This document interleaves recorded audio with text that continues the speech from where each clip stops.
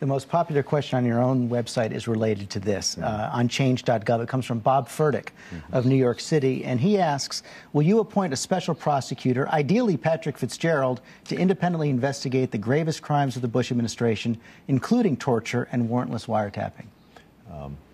We're still evaluating how we are going to approach the whole issue of interrogations, detentions, and so forth. And obviously we're going to be looking at past practices. And I don't believe that anybody is above the law.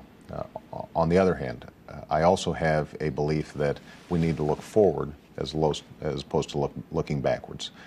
And part of my job is to make sure that, for example, at the CIA, you've got extraordinarily talented people who are working very hard to keep Americans safe.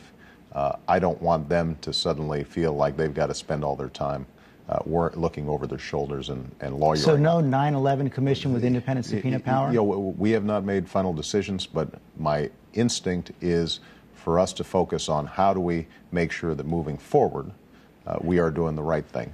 That doesn't mean that if somebody has blatantly broken the law that they are above the law. But my orientation is going to be to move forward. So let me just press that one more time. You're not ruling out prosecution, but will you tell your Justice Department to investigate these cases and follow the evidence wherever it leads? What I think my general view when it comes to my Attorney General is he's the people's lawyer. Eric Holder's been nominated. His job is to uphold the Constitution and look after the interests of the American people, not to be swayed by my day-to-day politics. So ultimately, he's going to be making some calls.